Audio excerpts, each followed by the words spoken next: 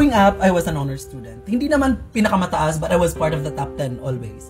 Tapos, I feel like dapat maging consistent ako when it comes to the class. Kasi nga, palagi sinasabi, uy, bakla yung anak ni ganito, ni ganyan. Pero, matalino kasi may na-achieve, something like that.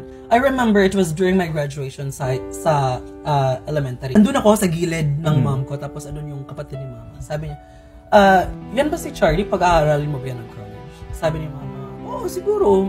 Why not? Sabi niya, kung ako sa'yo, wag mo nang pag-aralin yan. Kasi pag may trabaho na yan, may kita na yan, lahat ng pera na pupunta sa lalaki. How did you feel? How did you feel hearing that? I was still a child that time. I just graduated from grade 6.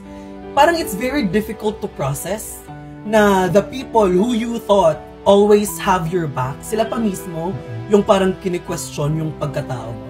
Kaya growing up din, palagi kong nafe-feel na kailangan kong magpursige. I have to do my best. Kasi kung hindi, magiging totoo yung sinabi ng aunt ko, which I don't want to happen. Oo, sinasabi nila, the best revenge that you can do is just do nothing. Hindi, kailangan kong maipatunayan. Because ayoko naman yung, when they look at me, binibilittle nila ako because I am not that. I have a very strong personality. And as much as possible, when you look at me, I want you to see me as someone successful. That's why I'm really doing